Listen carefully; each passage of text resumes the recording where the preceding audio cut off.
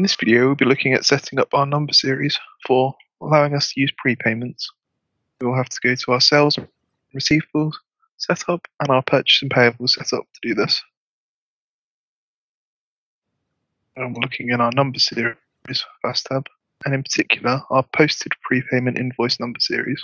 For this, we can use the same as our posted invoice number series, or we can create a new one specifically for our prepayments. In this case, however, we'll use our invoice number series, and then we have the same with our prepayment credit memo number series. In this case, we'll use our posted sales credit memo number series as well. And we've entered these, we need to look at our purchase and payables,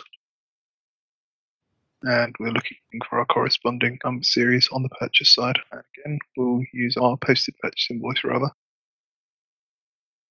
As I said, if we wanted to, we could go into our list and create a new number series for our prepayment documents. It is acceptable to use our posted purchase credit memo and our posted prepayment invoice and our equivalent in our sales side as well.